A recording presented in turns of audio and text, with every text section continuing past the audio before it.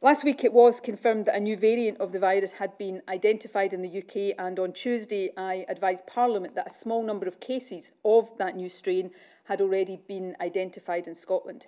The information that I and my Cabinet have received today about the new variant of the COVID virus that has been identified in the UK suggests to me that we do now face a very serious situation. It is, in fact, probably the most serious and potentially dangerous juncture we have faced since the start of the COVID pandemic.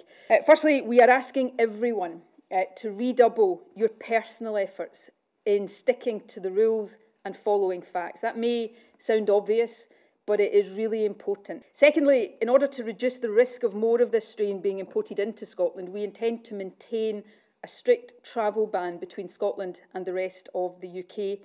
Unfortunately, and I am genuinely sorry about this, that ban will remain in place right throughout the festive period.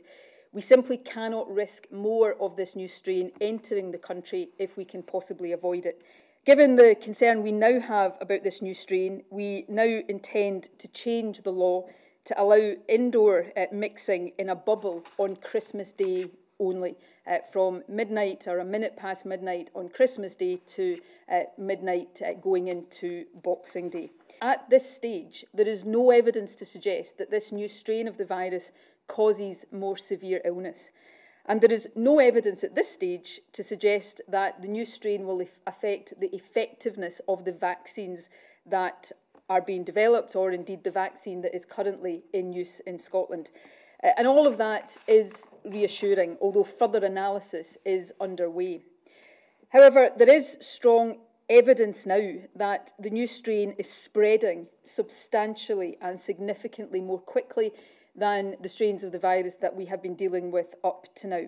The advantage that we have in Scotland, unlike some other parts of the UK right now, is that we still do have the chance to act on a preventative basis.